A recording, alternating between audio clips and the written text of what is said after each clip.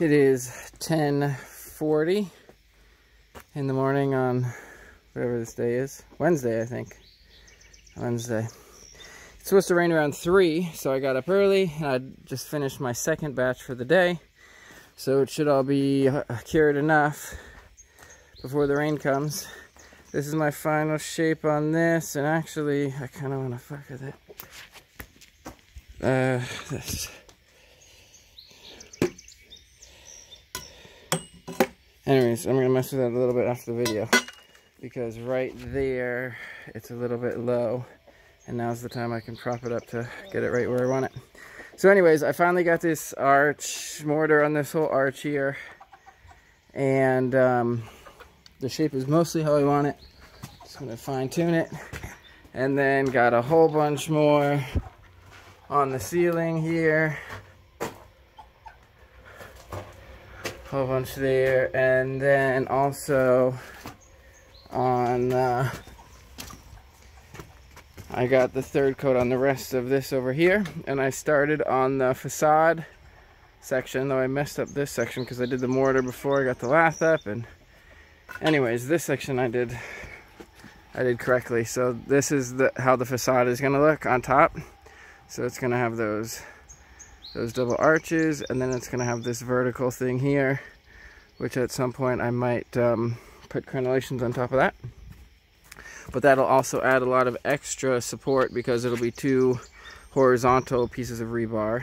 So that lath will continue along the length. I was just getting a start, getting it on there, getting the first mortar on this arch here, and kind of in the alignment that I want with all these things temporarily holding it. And second coat over here, and that is everything for today. There's some new news. The town has sent a letter and threatened basically the destruction of all of my property, and one of the consequences of that is that I was thinking I was going to perhaps delay some of the facade projects just to keep a lower profile. But now that that's happened, I'm going to just go ahead and do the facade projects and turn the castle into a monument to start kind of appreciating in the minds of the people who see it. But that's all the mortar I can do for now. It should all cure before the rain, hopefully. This is an interesting place. There was like no lath here, and I used a whole bunch of small pieces of scrap lath, just placing it on top. I didn't even tie them in, just place it on top with remesh. Actually, you should probably be able to see it underneath pretty well. Or kind of, yeah, you can kind of see that there's like, I don't know, a bunch of little pieces of lath in there. Anyways, you probably don't really care, but just every once in a while, see, because the lath is on the outside of the remesh instead of everywhere else it's on the inside. But anyways, yeah, that's all for today for the remesh. I'm just going to probably secure more lath onto the ceiling parts today, both for the facade and here. And that's all for today. It's the end of the day, Thursday. It's a bit dark, it's already past sundown. But I got lath on almost all of the rest of this ceiling. There's just a couple little holes there I gotta do. And I haven't fastened all of it with the wire ties, but I got it all up there. And you can see from up here how this kind of facade thing is going. From here over to there and around. And what I've done here is integrate rebar that's connected to the new structure to reinforce the roof of the small tower, and then connect it into that facade over there. So that'll add a lot more tensile strength. And then once I add the width of the facade and then the second row of rebar, it'll add a lot more. And then I'll level it when I do that as well. And I think I will add the crenellations this year as well. And I might even be able to make it level with the facade on that side if I use the laser level, which I might do. But that's all for tonight. For the first time this year, the water reservoir is full.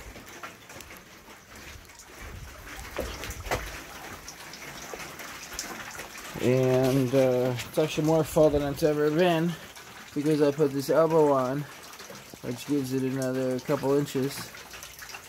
And the one thing I gotta be somewhat concerned about is the debris, to make sure it doesn't get clogged, because that would be a problem. But I mean, some happy fishes, can't even see them in there. I'm gonna tear out those leaves now. So I decided what I'd do, because I don't know if there's any debris in the drain line currently, is I took the elbow off. So now the pipe's like 2 inches under the water. It'll probably suck that leaf in, or it might suck that leaf in. And then that way there can be some high pressure drainage, so that if there's any debris in there, it should clear it right out. Just from the water pressure, anything that's accumulated will hopefully flow right out. And that's all. So Sunday afternoon, there's been a handful of batches, I think, since the last video, and you can see that the ceiling is almost closed up, and I've made a little bit of progress on the facade. Added another piece of rebar there for extra reinforcement. And what I did over here is, in this little thing between the arches, I put this tire in. And I might end up taking the tire out and it'll just be a hole, or I might just leave the tire in. I don't really know. But it kind of fits aesthetically to have the tire, I guess. And these poles there are in lieu of remesh. Those are holding up the lath in a big kind of exposed section where there's no remesh, in order to prevent it from slumping. So once I can finish on the ceiling, on the dome, on this part here, and yeah, this facade thing is getting in the way of being able to do this part here, so it's kind of slowing my progress a little bit.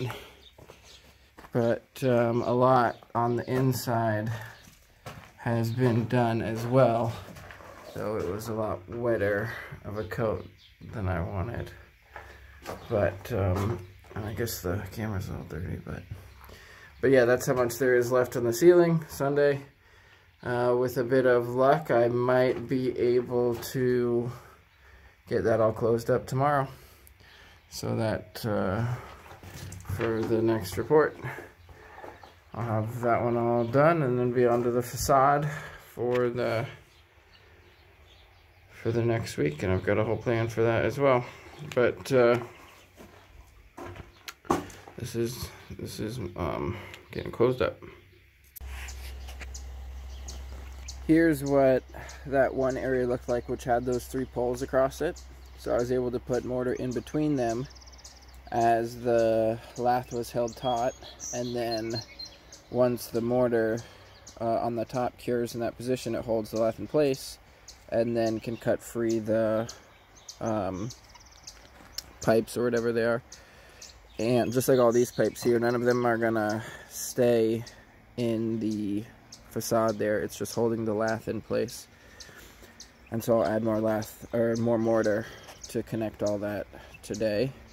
And right now I'm just extending the wire ties. I'm not sure if I'm gonna be able to cover the whole thing by the end of today, but I guess I'll kind of shoot for that as a goal. But it's likely that there will be a part in that back section I won't be able to cover.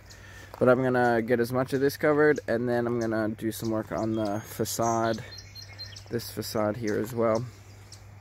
Which at some point I'm thinking I might put OG foundation, like stenciled in, painted in on this thing. It'd be a pretty cool big sign that faces the approach, basically. But that's the goal for today. Chickies are hanging out here, and then at some point they might learn that they can actually hang out in that, they can perch up in that tire there. But yep, that's all for now. I just noticed that Star is out here with her baby, I think for the first time, and Dino is keeping a close watch. Oh, is that Speedy over there? Speedy, are you out here with your kids too? Where are they? Oh, what's going on? Here we have, there should be 5. Oh, there's 5.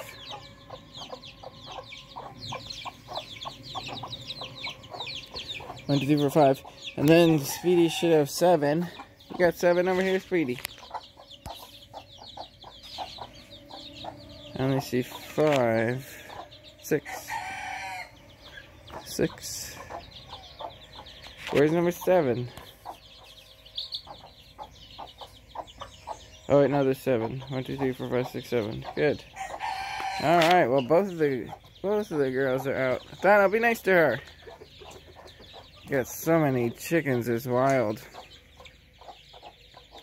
I think altogether, counting all the chicks and everyone, I think there's 36 at this point. There was 24, and then those 2 girls had 5 and 7, 12 more between them, so I think we're at 36. And what I realized, or the plan for the temporary plan at least, is to turn this citadel foundation here into the new chicken coop. So I'm gonna chicken wire all the windows, and then this whole area will be their hangout area. I'm gonna put the laying boxes in this corner here. I might move that water reservoir out of there because it doesn't really need to be in there. But I might just move it over here because there's gonna be, I'll have to put some kind of terrain features in here for them, so it's not just one big open space, so that different size chickens, or if they're getting picked on, they have somewhere to go or something. And then the idea is that I'll build their kind of roost, or their nest, their most insulated area will be in here, where they'll stay at night and when it's cold, basically. So I'm gonna insulate the ceiling of this with aircrete, and then I'm gonna figure out something for the walls and figure out how I can fit 36 chickens in this little area, close it off, insulate it. It's gonna be a project for the rest of the season. And I'm not sure if I'm gonna do it directly as the next project, but it's on the agenda for this year. So it's the end of the day, Monday, and I couldn't fill up the hole, but I got a lot of it covered, and then everything that I was able to do on the outside, because I did that in the first coat this morning, I was able to get a second coat on the underside, so that tomorrow it'll be pretty stable to be able to go on. And I don't see any reason why tomorrow I won't be able to fill the rest of that, because I can should be stable to get at from all sides. And so that's the state of that. And then I haven't worked on that part of the facade yet, but and then I made some progress on the facade, on the arches over here. So mortared in all of this. I'm trying to get a good angle with this sun here. Oh, that's okay. The sun behind there. So yeah, mortaring in this arch, getting a lot more mortar on the facade here. so that it becomes stable. So right now, like this, if I, it's actually pretty solid now. This morning, if I'm pulling it and pushing it that way. This morning it had a lot of play. Yes, girl. Yes, yes, yes. Please spare us. And got this second layer of rebar up all the way to the corner. And then there's a good... Girl, stop! And then there's a good bit of mortar up here. Just getting everything anchored in and getting a start on it. So tomorrow I should be able to make lots of progress on this facade, as well as sealing up that last hole. But that'll be for next week's video. And that's all for this week. We'll close with a shot of the kitty. Thanks for tuning in. See you later.